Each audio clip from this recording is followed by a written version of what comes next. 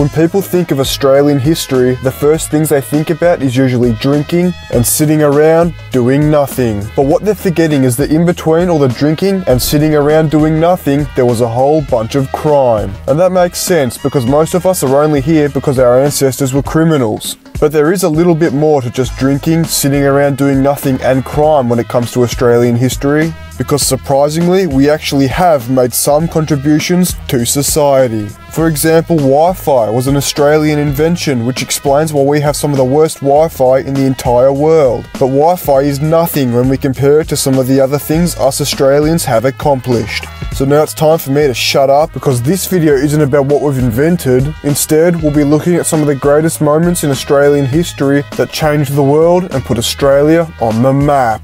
First up, we have a true Australian classic, and that is the fondling of Cecil George Edwards. Get your hand off my penis! Now, most of you will know this iconic moment in Australian history under one of these two names. Whether it's Succulent Chinese Meal or Democracy Manifest, every Australian citizen knows this story. Cecil George Edwards, pictured here, was enjoying a succulent Chinese meal when he was wrongfully arrested. Now, there's two theories as to why he was arrested. This first theory is one that I came up with myself, and that is that he is guilty of the crime of having 3 first names. Therefore, he was arrested mid-feed and was only released when the cop holding his ID moved his thumb, revealing the S in the last name Edwards. And the second, more commonly known theory is that Cecil George Edwards looked like a criminal that they were actively hunting down. But the reason for his arrest isn't the part that we're interested in. We're more interested in the news report which filmed his arrest.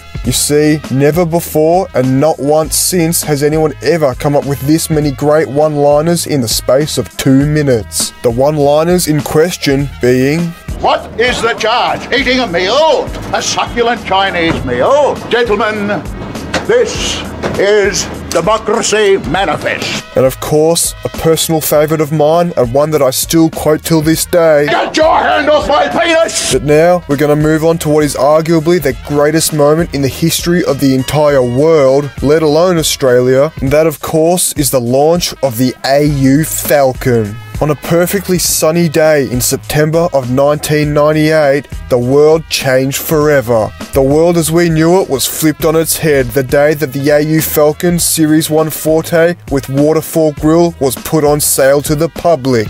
The word car as we knew it had been completely redefined. For that one day in September of 1998, the whole world stopped to admire what Ford Australia had just pulled off.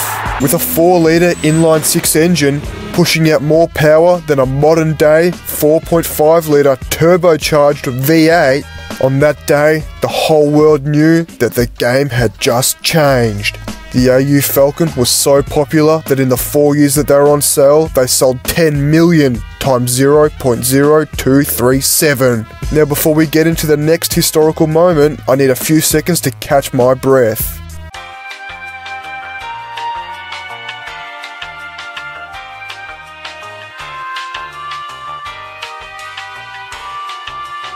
Alright, I'm back.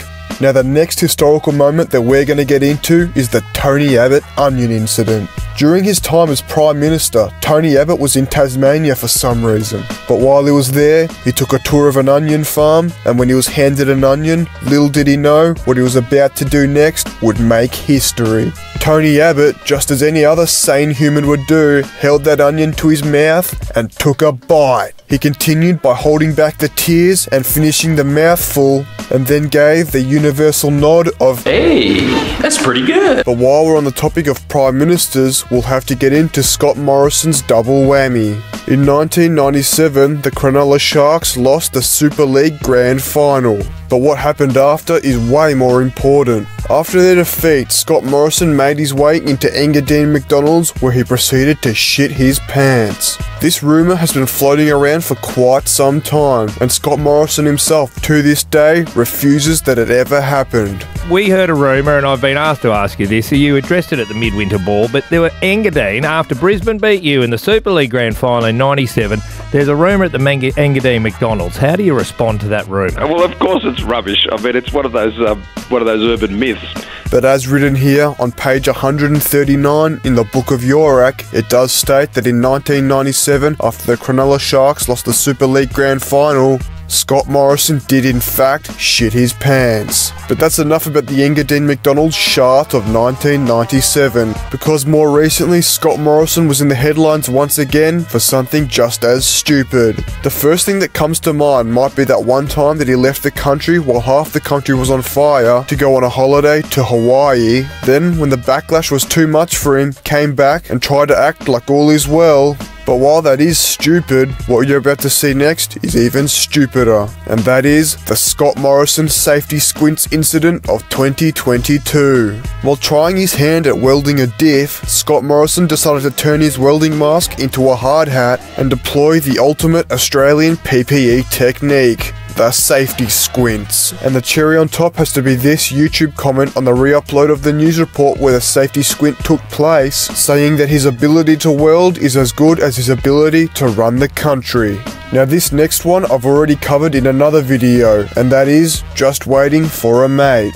This iconic moment in Australian history took place on live TV on Australia's greatest TV show, Highway Patrol, which I've already done a video on. So I'll just keep this short and sharp since I've already covered it in that video. But basically what happened was this cop got a phone call that someone was ripping skids and crashed their car in a car park in Carrum Downs, a suburb to the southeast of Melbourne. But when the police officer came to the window of the visibly intoxicated man behind the wheel and asked him what's going on, he accidentally coined one of Australia's greatest one-liners of all time: just waiting for a mate. If you ask anyone in Australia, what are you doing? 90% of the time, the answer you will receive is, I'm just waiting for a mate.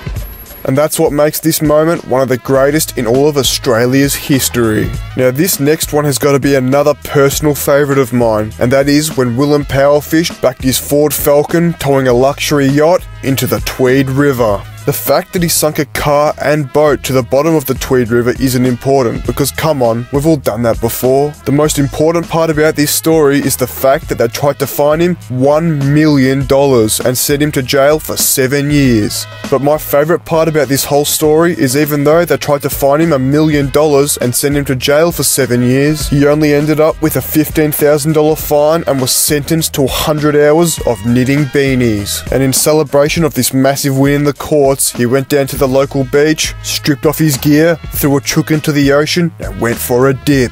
But while we're on the topic of going for a dip in the ocean, we'll get into another great moment in Australian history, and that is Australia's most inappropriate swimming pool. On the 17th of December 1967, the current Prime Minister of Australia, Harold Holt, went for a dip in the Portsea Beach. And unfortunately, due to rough conditions, he disappeared and was never seen again. The search for Harold Holt was named as one of the largest search operations in history, only comparable to that one time I lost the keys to the AU Falcon. As you know, Harold Holt was never found. But to pay respect, they decided to name something after him. And of course, the most logical choice would be to put his name on a swimming pool. And that's exactly what they did. And in 2003, the diving board at the Harold Holt Swim Centre was shut down due to safety concerns. I mean, you wouldn't want anyone drowning, right? Now to finish off this video, I'm going to show you one of my all-time favourite moments in Australian history, and that is the Who's Got Tobacco incident of 2018. Now I'm pretty sure this incident took place at the bus bays at Frankston Station. On one fateful day in the summer of 2018, a sharply dressed man wearing a leather jacket, fluoro board shorts and a crisp set of cockroach squashers made his way down the road outside of Frankston train station and made history. He began by warning fellow commuters that they were not safe. You're not safe right now! You're not safe! He then proceeded to politely ask for a cigarette. Give me a cigarette! When that failed, he broadened his search to just tobacco in general. Who's got tobacco? Who's got tobacco? He was then met with a smart-ass comment from the man behind the camera.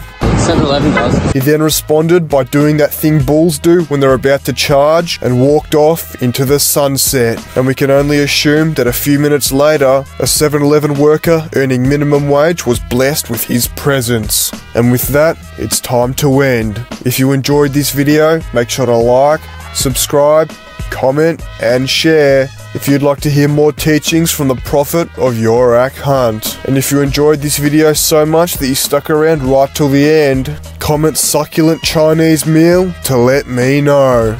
And as always, a shout out to all the people who made a donation to the charity of my bank account. I've already spent it all on legal fees for driving my car into the Yarra River. And also, don't forget to check out the website and get dripped out like this guy.